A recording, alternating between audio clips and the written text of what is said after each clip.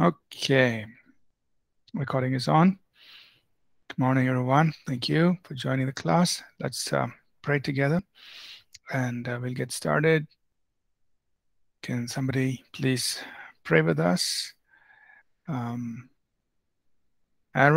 can you please pray? Sure, Pastor.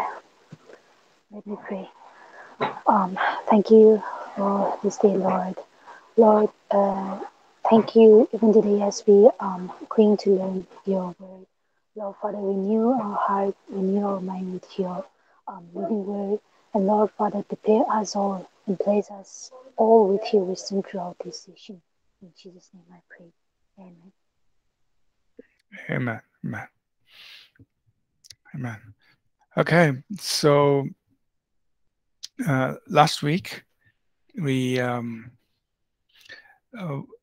covered Romans, the 12th chapter, and today we will, I think we'll be able to do 13 and 14, hopefully.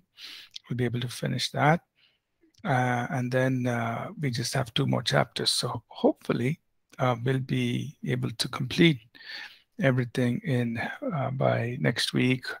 That is October 22nd or latest by November 3rd.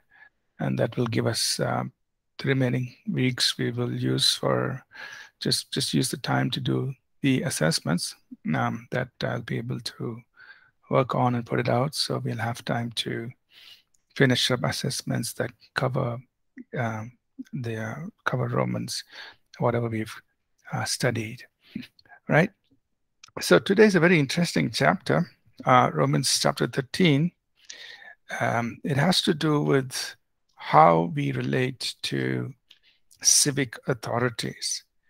And once again, this is probably the I would say the primary place. We do have a reference over in 1 Peter chapter 2, but other than that, this is probably the primary place where the New Testament is teaching us very specifically on how we as believers should relate to civic authorities. And Paul is very clear on what he writes. And for us to understand the context in which this is written is even more interesting.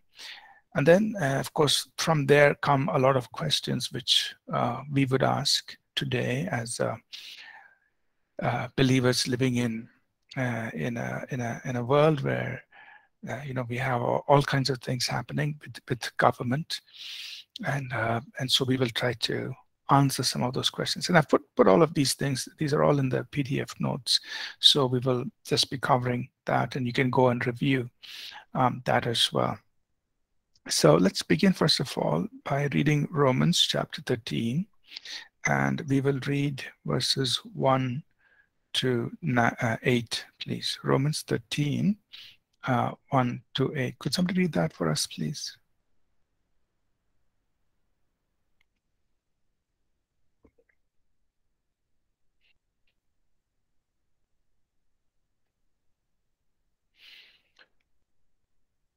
Right, Romans 13, 1 to 8. Classes are required today. Okay, I'll do the first. Thank you. Romans 13, 1 to 8. Let every soul be subject to the governing authorities, for there is no authority except from God, and the authorities that exist are appointed by God. Therefore, whoever resists the authority resists the ordinance of God, and those who resist will bring judgment on themselves. For rulers are not a terror to good works, but to evil. Do you want to be unafraid of the authority? Do what is good, and you will have praise from the same. For he is God's minister to you for good. But if you do evil, be afraid, for he does not bear the sword in vain. For he is God's minister, an avenger to execute wrath on him who practices evil. Therefore, you must be subject, not only because of wrath, but also for conscience sake. For because of this you also pay taxes, for they are God's ministers, attending continually to this very thing. Render therefore to all their due, taxes to whom taxes are due, customs to whom customs, fear to whom fear, honor to whom honor. Owe no one anything except to love one another, for he who loves another has fulfilled the law. Amen. Thank you. All right. Very interesting passage, and also lots of questions. Now, we know obviously Paul is writing about civic authorities or government authorities. And the context is, he's writing to believers in Rome, Jews and Gentiles, people who believe in Jesus Christ. They are in Rome. At that time, the Roman emperor and his government or his kingdom or his empire is in control. Roman emperors were not godly people. I mean, at least up until that time, we may have one or two exceptions, but generally, they were not godly people. They were terrible people. And in fact, the Roman emperor Nero, who came into power about that time, was extremely wicked, and he was so against Christians that Emperor Nero, was so harsh that he used Christians. He used them as torches, set them on fire, and used them as torches, even to light up his garden. And he used them as entertainment, throwing them to animals, and eventually, subsequently,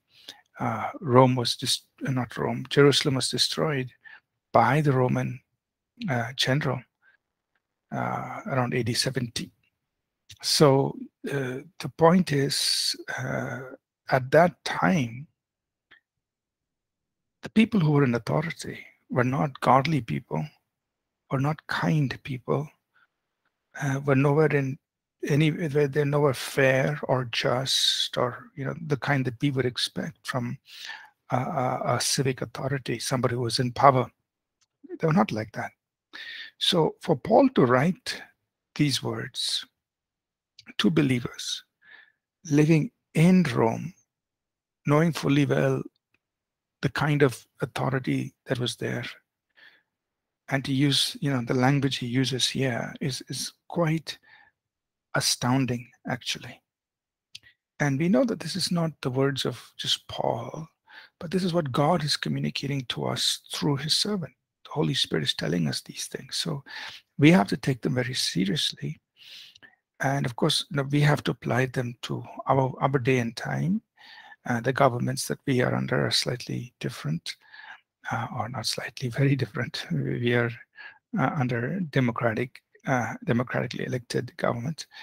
We are under a different form of government, but there are a lot of questions that as believers we ask, and so we will try to address them.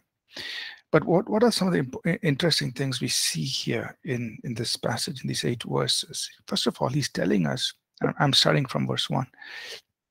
He's telling us to be submitted to the government. It just right off, there's no questions or no discussion on this. It says, as a believer, be submitted to the civic authority.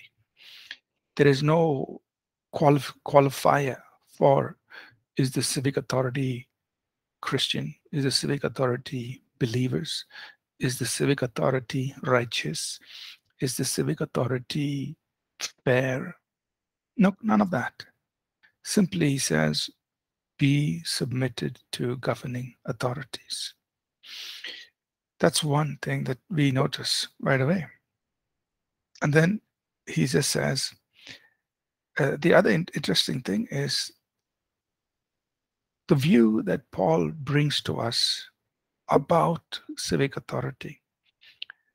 He says they are appointed by God. I'm still on verse 1.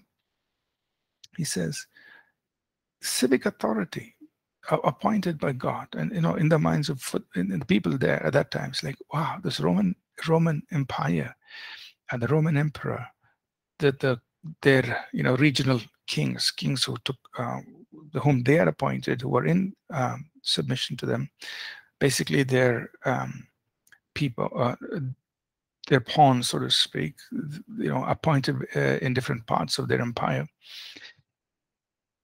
He's saying, look, they are appointed by God. And then he says they are, verse 2, they are the ordinance of God. That means, you could translate the word ordinance as an institution of God.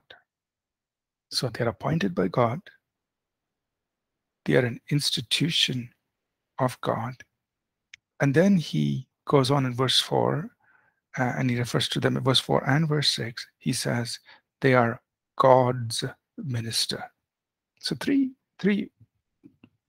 interesting but very notable things that Paul is saying about these civic authorities.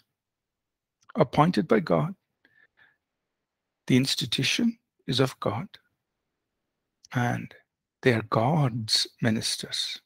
The word minister there is the word deacon, servants. I think they're God's servants. I mean, somehow they are instruments in God's hands.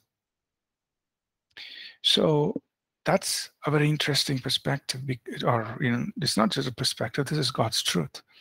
And that's something for us to embrace, that the way we see our government, whatever the form of government is, we see them as, whether, so the point is this, I want to say this, regardless of the form of government, whether it is a monarchy, which was the case in those times, whether it is a democratically elected government, or whether it's a dictatorship,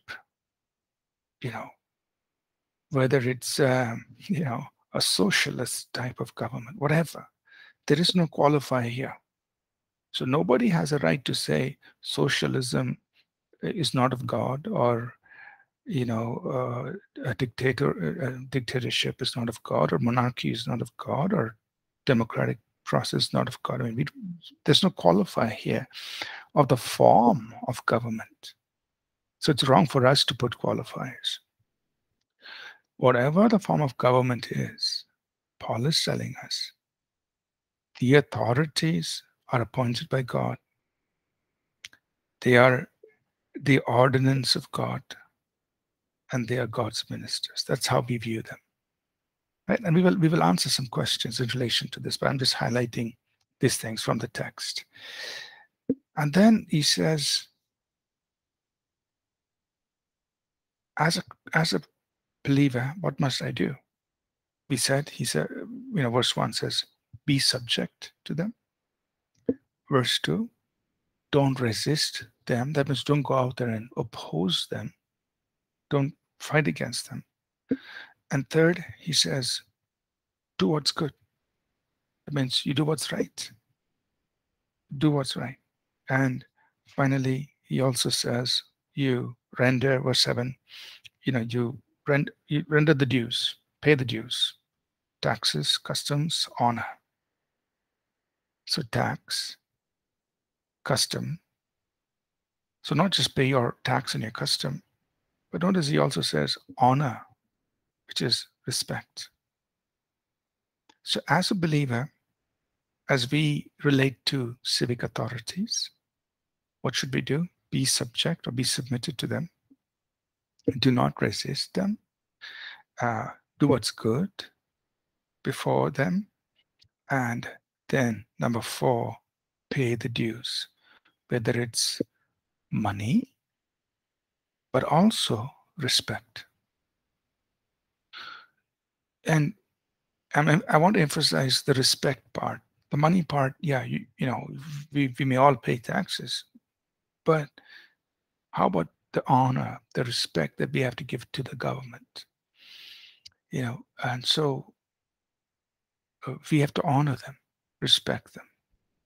So now, having understood, that what this passage has said or stated for us, there are lots of questions that we as believers would ask in relation to all that is being stated here. And so I've kind of, these are put out there in the notes, and I just want to, kind of walk through that in the PDF, and I'll just kind of follow the PDF for this lecture.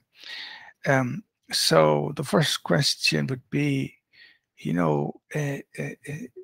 in what sense are these authorities, these governing authorities, civic leaders? In our case, we have prime minister, we have his cabinet, we have, of course, there's a president there, and then at the state level, we have governors, we have chief ministers, and on all of these people, in what sense have they been appointed by God? And in what sense are they ministers of God? So that means they're serving the purpose of God in some way. And what about leaders who are just outright unjust, wicked, and corrupt? Because we know that so whoever is in power, whether it's a prime minister or a chief minister or a president, or depending on the government, you can tell, this man he's just unjust, he's corrupt, or maybe he even is against Christians and so on. So what about such leaders? How do we understand the fact that there is somebody who is so unjust, so corrupt, so wicked, so anti-Christian, and then to look at what is written here in the scripture saying, hey, this government is appointed by God, don't resist the government, this is an institution by God, and he is God's minister. I mean, how can I reconcile that understanding with the reality of what we might be seeing in government, right? So what we must, so I just want to go through some of the thoughts here. That is, God has instituted governmental authority in different spheres of our life. That means there's an authority structure that God has put. So in the family, in the home, there is the husband. So the husband and wife are co-equal, but yet the husband is the head. He's supposed to provide leadership. In the church, all believers are saved by grace. All are co-equal, co-heirs, yet there is a spiritual head, a spiritual leader of the church. Typically, the pastor is in charge. In the workplace is made up of citizens who have equal rights in the country, but yet in the workplace there's a hierarchy. There would be managers, and eventually whatever that structure is, there is leadership. And then there is in the government civic authority. Again, whatever that structure is, there is somebody in charge. There is authority above every level. And what the Bible is teaching us is that these authority structures are from God, or God is, and God in one sense has permitted these authority structures. In some places he's instituted them. God instituted the family, the church, the workplace also. The Bible tells us that we submit to those in the workplace and in government. God has instituted them. And the intent is that through these authority structures, the purposes of God will flow. But the ideal is that the head of that authority structure should be submitted to God. So 1 Corinthians 11 and verse 3, it says, the head of every man is Christ. The head of the woman is the man. The head of Christ is God. So head of woman is man. Head of man is Christ. Head of Christ is God. So there's an authority structure, ultimately the work of God is flowing through that structure, right? So, and the ideal would be how each one is submitted ultimately to God. So the head of the woman is the man, but the man is submitted to Christ. And even as Christ, as he walked on the earth as the Son of God, was in submission to the Father. So that's God's intent, that these authority structures are in submission to him. Now, in practice, that may not happen. At the home, the husband may not be in submission to Christ. Hopefully, in the church, the pastor is in submission to Christ. Uh, in the workplace, uh, the manager, the head may or may not be in submission to Christ. In the government, and the leaders may or may not be in submission to Christ. But ideal is, okay, you have everybody in submission so God's purposes can be fulfilled. The second thing is we recognize that, let me share the PDF so we can look at it while I'm talking from it. I'll just take a moment.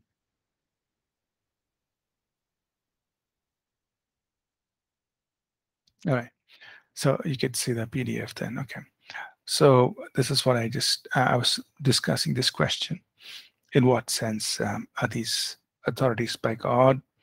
We recognize first that God has instituted governmental authority. They're there because God put them there, and the intent is that God's purposes would flow through those authority structures. Second, we also recognize that these leaders are in place because God, in His providence, has permitted them to be there. Right? So, in one sense, God has allowed them there. But keep in mind, God's permission does not imply God's approval of all that is said and done. Right? Just because that God has permitted them there, and we will see that man also has a role to play in this, in who comes into power. We'll see that a little later. But God has, permitted that. Okay, in these authority structures, okay, where these people are there. So, for example, if two people get married, obviously the husband is the head. Now, the husband is there because they got married. They made the choice to get married. But the moment that marriage takes place, that marriage has come under a structure that God has put, which is the institution of marriage. And by becoming part of that institution, the husband has the place of authority in that marriage, in the place of headship. So again, I want to use the word authority in the sense that he is not superior to the woman, but he's in a place of responsibility for that household. By virtue of them entering into the institution that was already set up by God. So the institution is set up by God. God permits anyone to enter into that institution. And the intent is, that through that institution, the purpose of God will take place on the earth. But just because people enter into that institution doesn't imply God's approval of everything that is said and done in that institution, in that particular situation. So keep that in mind. So, whether so civic authority, that's an institution set up by God. It's an ordinance by God. Kings, rulers, elected officials, dictators, they all come into that institution because that's an expression of civic authority. Now, God could carry out His purpose there, or they become, they end up doing a lot of harm and wrong. But God, in His sovereignty, can at times use them to carry out His purposes. Right? We will see that. So, God's permission. Recognize the fact that God has permitted these people to come into authority. And if we look at these scriptures, Psalm 75, 6 and 7, it says, exaltation doesn't come from east or west, but God is the judge. He puts down one and exalts another. So there's the hand of God. that can be involved uh, in bringing people into places of power. Daniel 2:21, Daniel, states this. He says, God changes times and seasons. He removes kings, raises up kings. So it is God who's involved in the affairs of men in this way. He can bring kings in and he can put them in places of power. And in Daniel 4, we see this repeated many, many times with regards to Nebuchadnezzar. It says that the Most High rules in the kingdom of men, and he gives it to whomever he wills. So that means God can put whomever he wills in the place of power. And he can bring whoever he wants into places of power. So we see examples in Scripture. When I think about Pharaoh, Pharaoh was in that place, and God worked through Pharaoh to cause his power to be displayed. Think about Saul and David. Saul was actually, at some point, he went away from his place with God, and then he started, persecuting David. And yet David calls Saul the Lord's anointed, even though at that point Saul was really not where he should be with God. He was actually under, would say, some form of demonic influence. He was doing things that were wrong. He wanted to kill David. And yet David says, he's Lord's anointed. I won't touch him. He respected the fact that God had brought him there, although right now Saul was acting or behaving or conducting himself in a way that was totally out of line with God's ways. Nebuchadnezzar, God used him to judge his own people. And Nebuchadnezzar came to a place where he recognized who God was. Cyrus, a Persian king who was moved by God to let the Jews return and rebuild the temple in Jerusalem and the city of Jerusalem. So these leaders,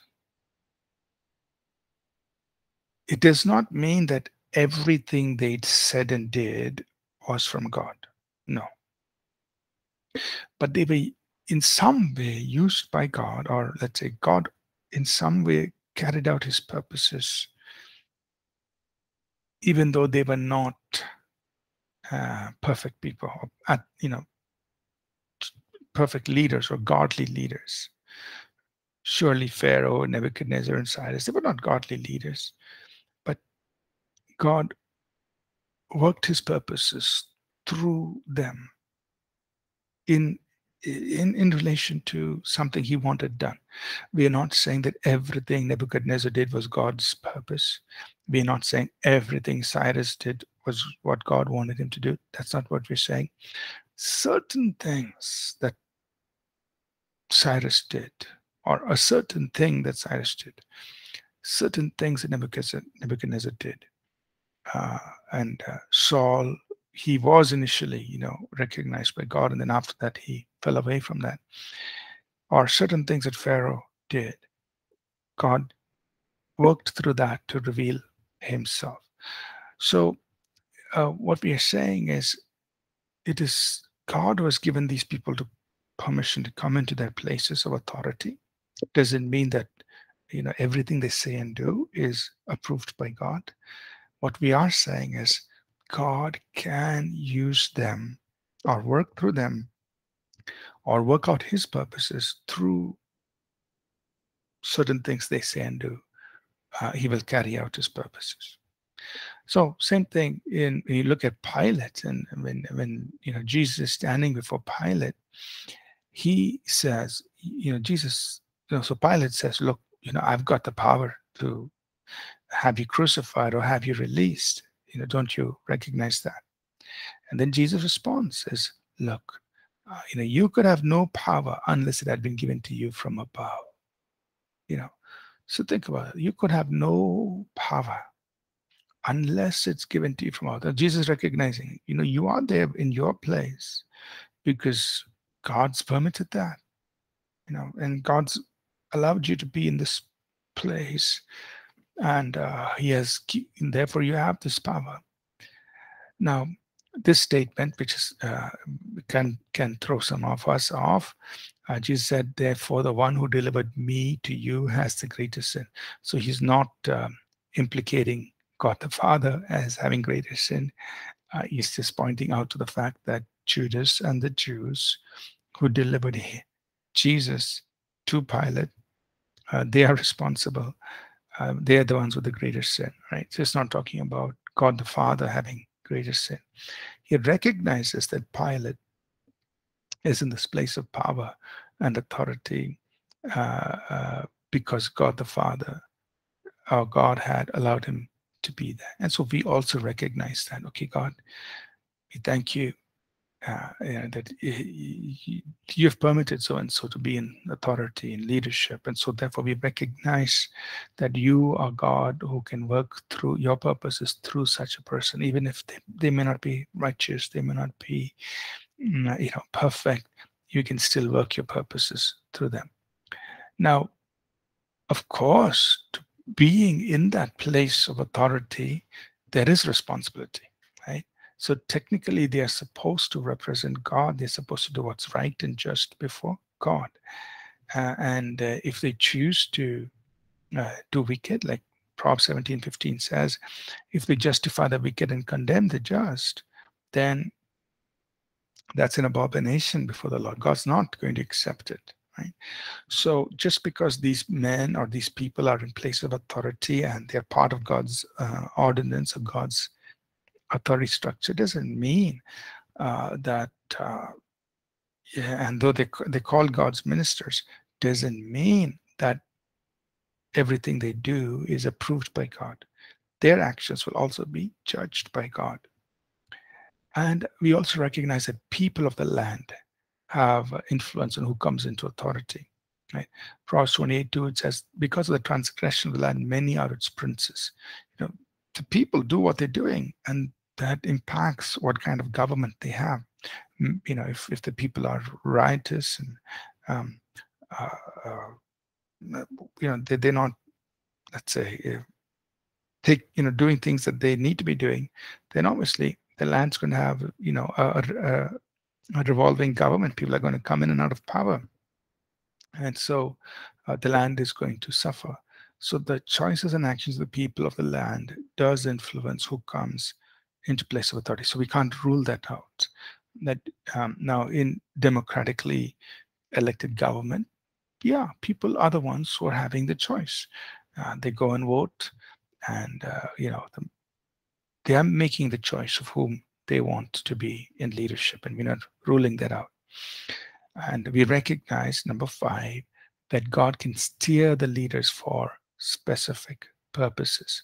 So Proverbs 21 verse 1, the king's heart is in the hand of the Lord, and like rivers of water, he turns it wherever he wishes. Right? So I went through all this so that we kind of understand what Paul is telling us here in Romans 13 verses 1 through 8, that we are submitting to civic authority, and we are giving honor to whom honor is due. We recognize them, that the leaders who are there are part of an institution that God has put in place. And even if they are ungodly, even if they are corrupt, unjust, we recognize that God can still work out his purposes through them. And therefore, we pray, we intercede, and we expect that God will work out his purposes through them. And ultimately, we know that God is final authority, so that God can override, God can stop them, God can intervene and override the wrong that they may intend to do. So God, in response to our prayers, God can override or intervene in that manner. But from our side, we will respect them as the scripture teaches us here. We will do what is good. We will do what's right, just, and fair, and walk in righteousness. And we will not fight what they are doing, fight what the leaders are doing. But as long as it does not violate what God has said, right? So that brings us to the next question: is to what extent do we submit to governing authorities? So we submit in all things, as long as we do not contradict the laws of God, right? So this is where we make the choice that if it is contradicting the law of God, that's when we have a right to listen to God rather than man, right? So next 4:18 to 20, I see an example, and also next 5:20 to 28 and 29. In both instances, they were instructed not to preach and teach in the name of Jesus. And, the apostle just responded, we ought to obey God rather than man, right? So, if it is a matter of personal choices, I mean, for example, there's this whole thing about, last year, this year, there's this whole thing about the pandemic, and, some people are wearing masks, some people don't want to wear masks, some people get vaccinated, some people don't want to get vaccinated. And almost everywhere, the governments are, encouraging people, wear your mask, get vaccinated. We need to bring this thing under control. Most places, that's the way that's the approach of the government. And then there are people who say, no, it's against my faith, and that's so that's a big question mark, So, okay, somebody may have faith that God is the healer and God is the protector, but then this is not something that's contradicting the law of God, right? Yes, you have faith, but then my faith is also telling me to submit to authorities, and they're not telling me to do something against the law of God, right? And so, so there's so much of, especially in the Western world, there's been so much of, in the church, there's been so much of debate and arguments and fighting about these things. It's rather sad to see that, but what should we do? Well, the Bible says, don't resist the ordinance of man. Don't resist the ordinance of God, Romans 13:2. Right? Don't resist the authority. They're not telling you to do something that's contradicting the law of God. See, these same people who refuse to get vaccinated will go to the doctors. So it's not like, okay, I'm not getting medical assistance at any point. You're going to go to the doctor for whatever reason. Or they would, do other things to defend themselves, carry guns and so on. And these same people refuse to wear masks, So it's kind of sad to see these kinds of things, but the scriptures are telling us very clearly, we submit to the ordinance of God, submit to the authority, a civic authority, recognizing that they are ordinance of God. And the only situation that we have here where man chose not to obey civic authority, God's people chose not to obey civic authority, was in the case of the proclamation of the gospel. And that's when they said, look, we ought to obey God, because this was a clear contradiction to the Great Commission, where Jesus said, go and preach the gospel, right? And they're telling them, don't preach. So look, we're going to obey God. So it's in those cases that we say, no, we're going to obey God rather than man. Now, some things I just want to mention here in the light of this is, Jesus told us to go preach the gospel. If the government says don't preach, we are still going to preach, but we must be careful not to violate other people's personal space, or don't violate government space. That means, if the government says, we don't want you to preach the gospel, yeah, but we can preach the gospel in our space. That means in your home, you can preach the gospel. It's your home.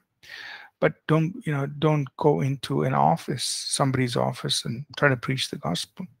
Or don't go into somebody else's home where they don't welcome and violate their space. So those are things we just they just being respectful of other people, respectful of the government. Even though we are going to preach the gospel, if the government says don't preach, we are going to preach, but don't violate government space or somebody else's personal space while we proclaim the gospel. Just basic honor and respect for people and for the government to that degree, right? A couple other related questions is it right for us to express a concern, to stand against injustice, wickedness? So while we walk in submission to government, we can and must use our rights as citizens to express our ideas and raise our voice against injustice and wickedness. So when we do that, we are not necessarily resisting the government. If the government is telling us to do, if there's injustice, there's wickedness, maybe even expressed through the government, then using the freedoms we have, we can express our voice. Right? For example, the scriptures teach us, Proverbs 25, verse 5. Take away the wicked from before the king or the people in authority, and then his throne will be established in righteousness. Now, in our context, we would say, okay, if we can raise the voice of righteousness before those in leadership, then we're going to help the government to be established in righteousness. So we just translate that to our modern day context. Or Proverbs 31, the Bible says, open your mouth for the speechless. In the cause of those who are appointed to die, open your mouth, judge righteously, and plead the cause of the poor and needy. That means, for those who have no voice, you become their voice. For those who are facing injustice, you become their voice. And for those who are oppressed or poor and needy, you become their voice. So it's a valid thing for us to express by the exercise of our rights as citizens, to express our voice. Right. So one last thing here is, when Paul is in Romans 13, he's referring to them as civic leaders, as God's ministers, using the same word as deacons. So as long as they're doing righteousness, we cooperate, we accept. But if there is injustice, then that's when we need to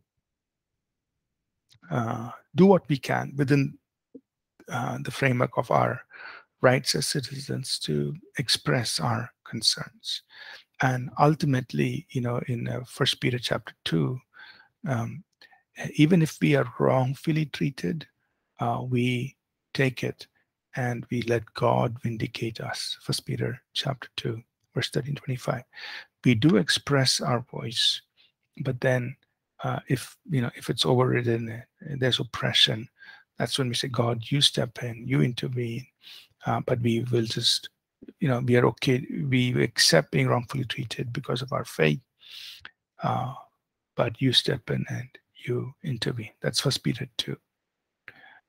Right? So let me pause here and see if we have any questions, any thoughts to discuss on this. I know we can, really ask a lot of questions on this, especially in the light of what we have been seeing in the Western world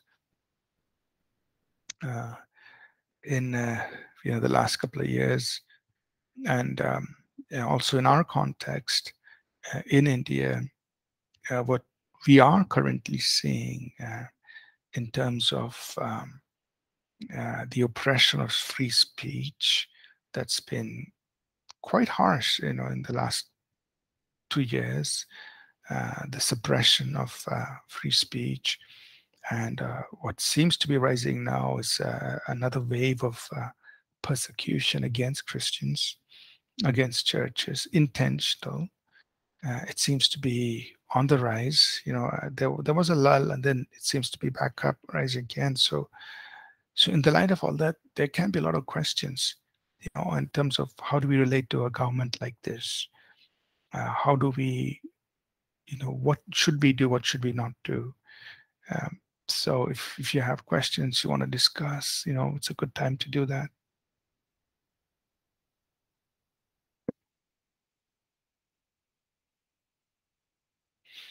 How about things in Kathmandu, Dave?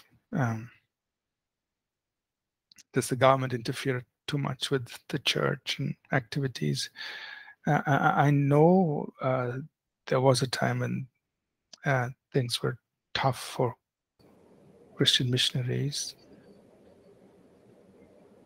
Yeah, missionary in the term of missionary work is still kind of a bit hard.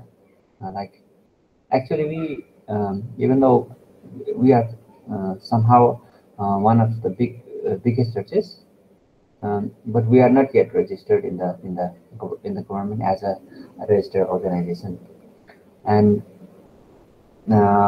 our church is not registered as an organization, but we are registered under our organization that is kind of a social work and some other kind of organization. So we are under their wing,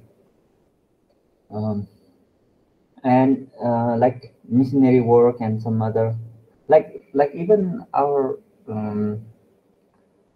gospel sharing and these kind of things are quite bit hard right now. Sometimes we hear people being arrested. Even before the second wave, there was a pastor from Pokhara. He was arrested because he did some kind of supernatural preaching and supernatural healing um, on a YouTube platform. So on YouTube. Okay. yeah, so um, yeah, so actually they were praying against the coronavirus, and but somehow the people turned it and made it some other kind of thing, and then he had to go to jail and get out of it bailed, and then again he went to a different place, and then he was arrested there again. So these kind of things are happening, and most of the foreigners now it's being very subtle now, because right before pandemic I think they kicked out a group from Kathmandu because they were involved in a ministry, and they had a Bible school, not the formal one, but informal one, like kind of a training, and they were involved in a church, a local church that they had. So somehow they were complained, and they found out, and they were kicked out, never to let them come in the country again. So those things are happening quite yeah, even now also most of the things are open already, like the temples are open and the malls are open, the schools are open, but the church hasn't been open yet. I mean the government, I don't know whether they will, even after the first wave they didn't say you can open the church or things like that. But personally, in our place, we've seen. I myself have encountered uh, the secret police coming in civil dress. I've come quite a few times trying to go inside the church and trying to find out whether we are doing services or not. So it has been going on like that. So it's kind of a those kind of situation here. Right. Okay. So yeah, and in India, of course, right now, there's, like I mentioned, there's this wave of persecution in north, and even now it's starting up in the south, like in our own state of Karnataka. And